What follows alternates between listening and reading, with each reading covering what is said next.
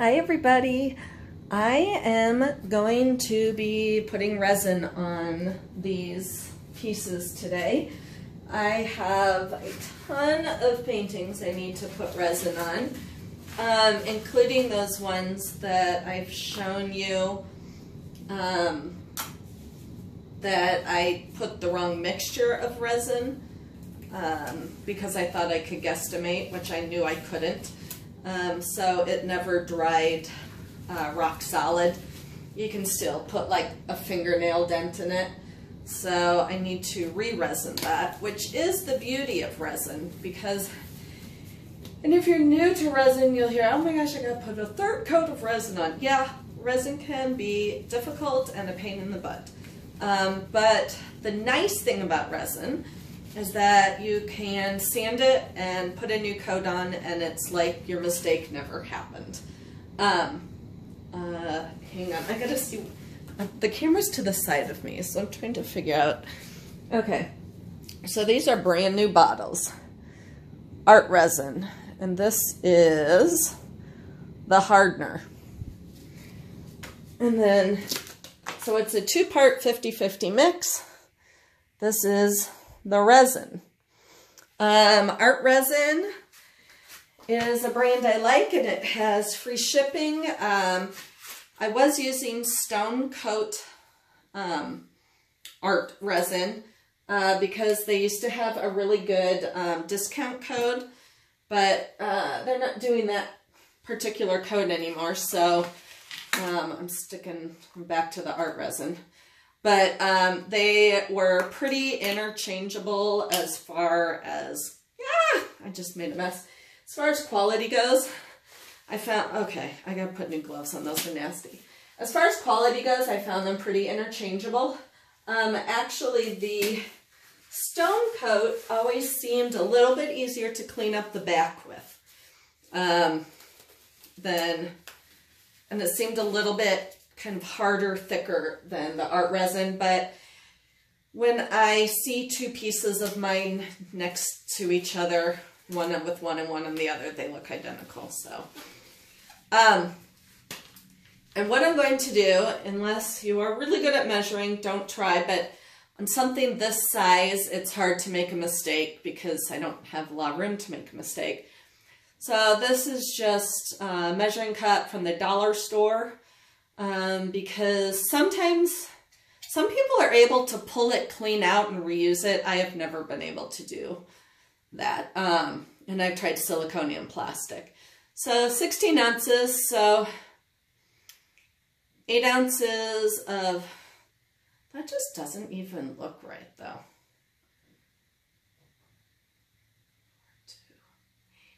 4, 2, 8. Hang on. Yeah, I suppose. It really doesn't, though.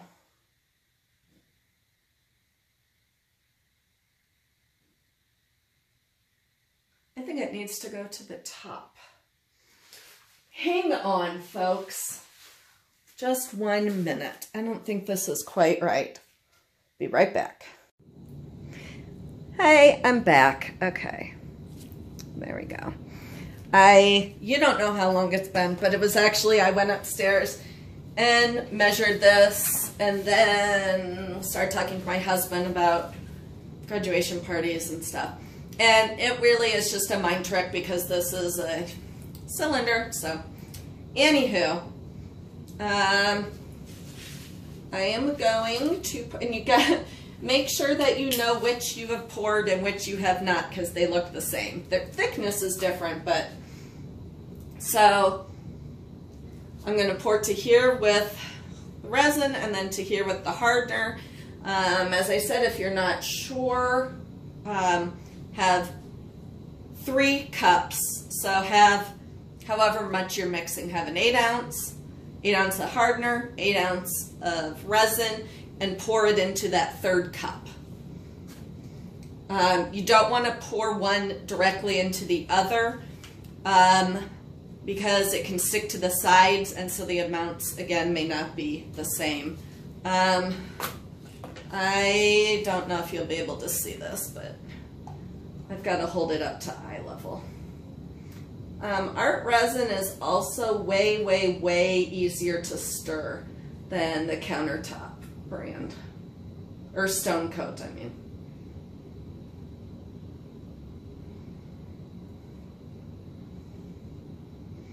Alrighty. So I'm going to put the lid on that and then go to the next. And I know I've got a lot of people who commented, you know, they have mobility issues. So if you fall into that category and you're trying to decide which resin to buy, go with the art resin.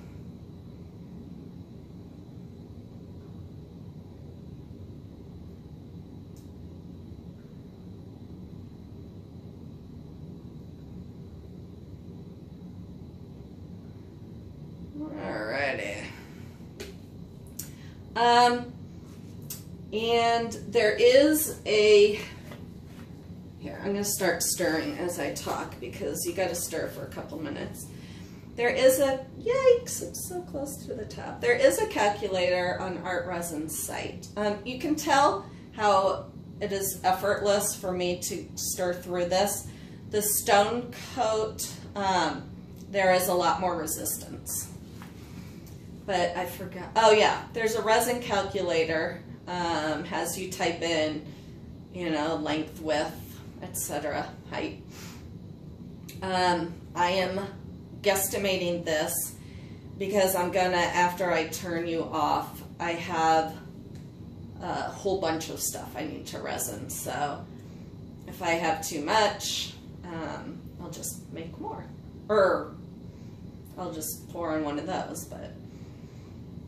So, and I don't always, well, you guys know me, I don't measure, so I always eyeball the amount, but I've done so many pieces now, I've done so much resin now, I can guesstimate how far, you know, 8 ounces will go, or 12, or what have you, and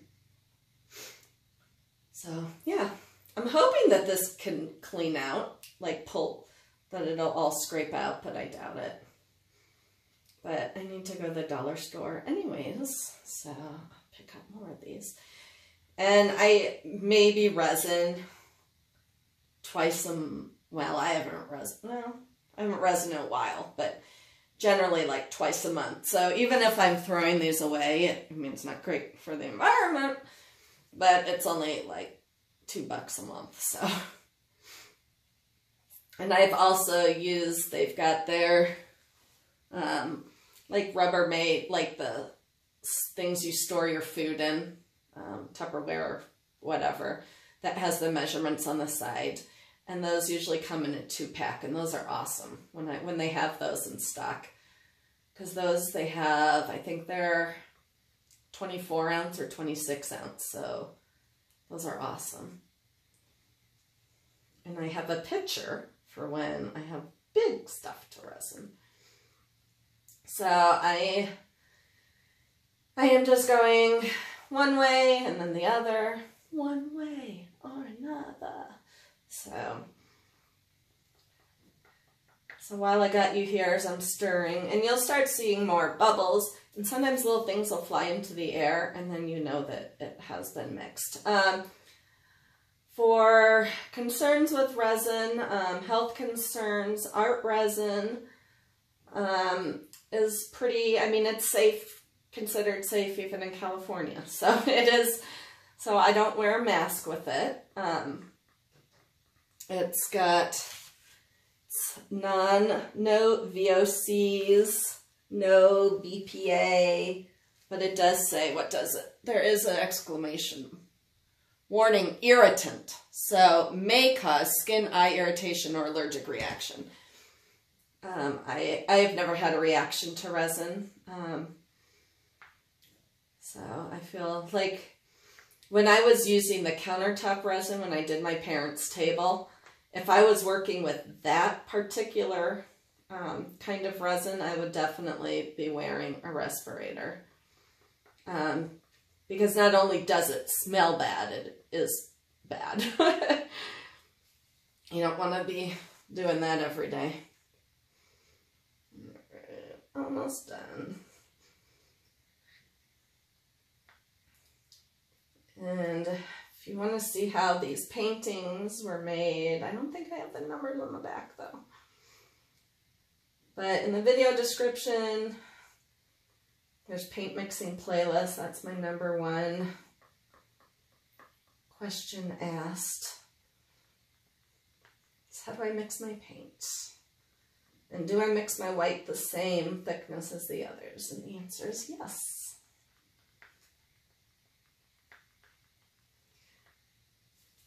Okay, so it's been a couple minutes. Yeah. And you do need a torch for resin or some kind of, I've never used a heat gun. It might work.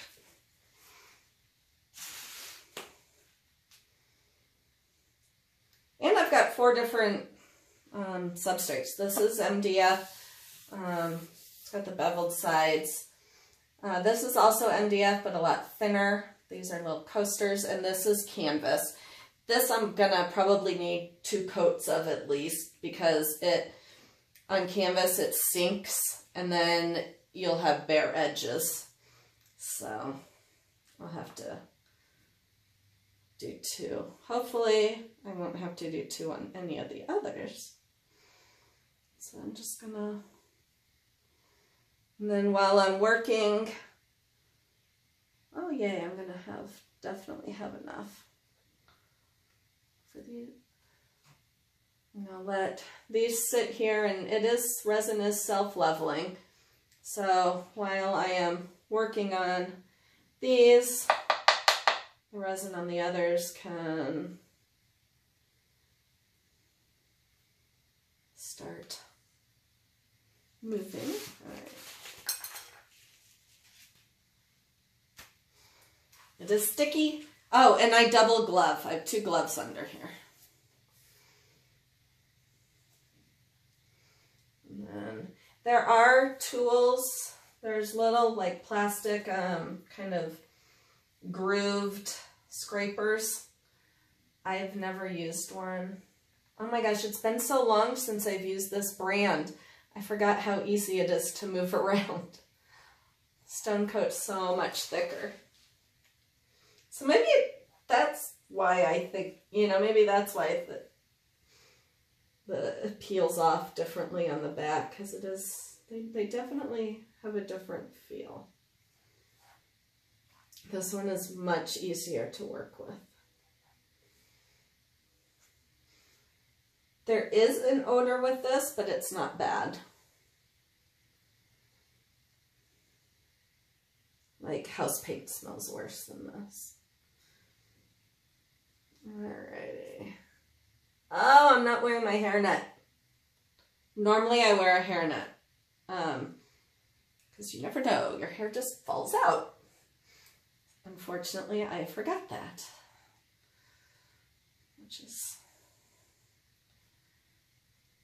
So I will hopefully not shed. I'm going to need a little bit more on that one. And I taped up the back, otherwise I would not be pouring so freely on that.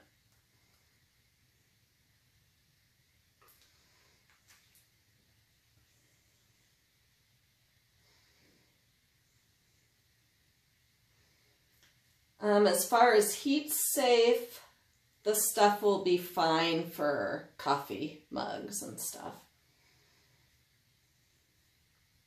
And it won't stick.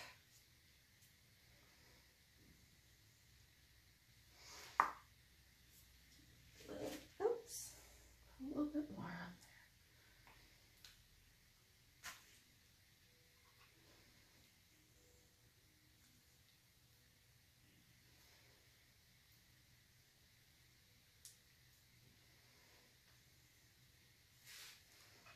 Canvas is my least enjoyable thing to resin. This is so light, it keeps moving on me.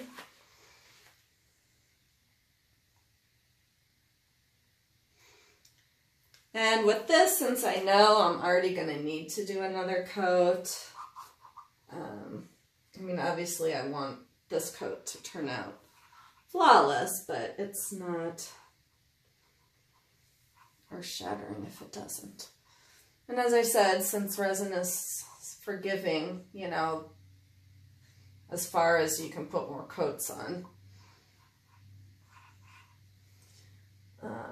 Trying to think, this is a gallon, what I have. So, and I think it's $119,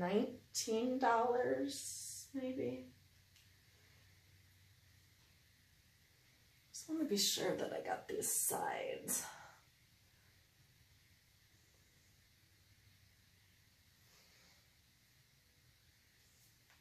It's hard to tell.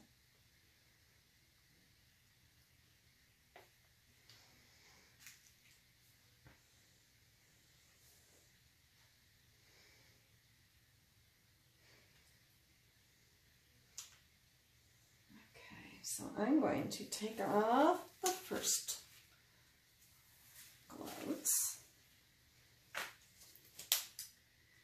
And then I torch all the air bubbles out. This is, hang on, this is your most important. You have to do this. Or else the air bubbles they will dry on there. Hang on, I just ruined my... Hold on, I just gotta grab another skewer.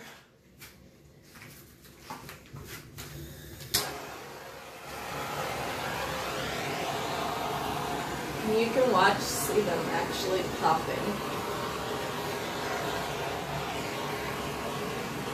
Don't get too close to it or you will burn it.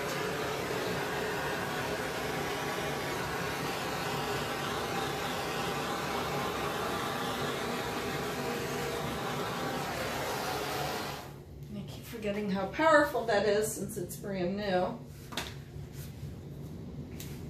And I just have this. Oh my God, okay, I'm glad I didn't cuss, because I think you guys all heard what was going to come out of that side of my... I don't remember, oh, it says Coast on it. I'm not sure what brand, but Energizer, Duracell, something. So I am literally hovering over, which is why that hairnet is a good idea. Okay, so I didn't see anything, and now I go without, because I can see the glare. And these look pretty good. I will do another torch on them. So you're looking for anything, dust, anything that doesn't belong there. Okay.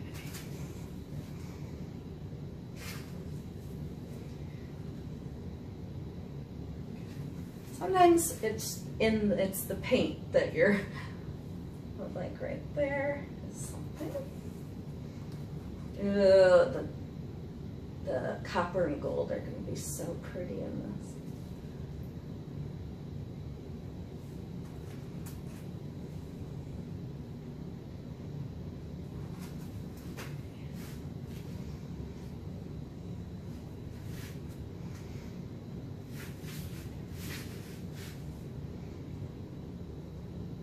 This has way too many air bubbles to even... I thought I'd gotten them all. First do this one.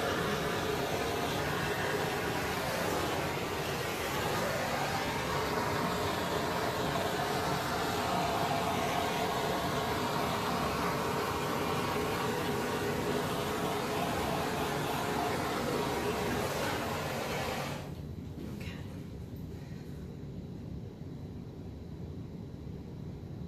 Tell what?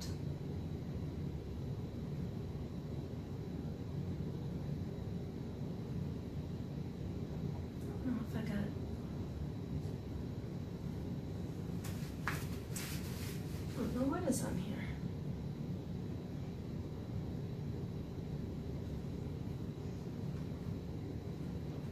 those are just air bubbles. That's not though. Very tedious.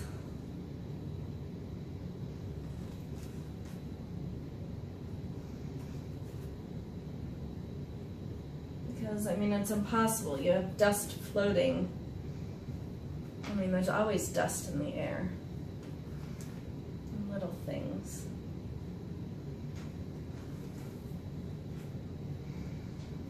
But it makes me feel better. Like, I've been to fine art shows and seen resin work. That is, that I wouldn't, like, ever sell if it were my own. I'm just saying I am such a freak when it comes to resin. What that means is that people are not as concerned as I am, so if there is a little flaw, it will not ruin painting. What are these things? I think they are air bubbles. They're weird looking ones.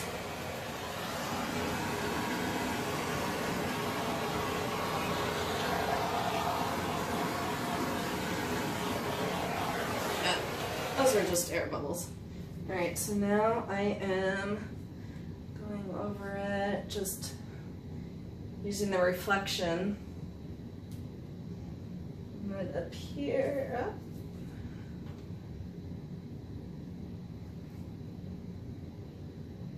Just like little thingies. All right, so then what I do to protect it from anything else getting in it is this is my washing machine pan.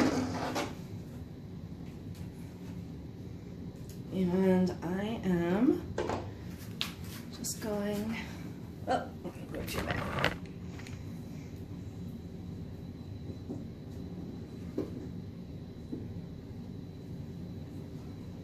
Just making sure. Oh, I see something. Just wanted to make sure that it was deep enough, actually.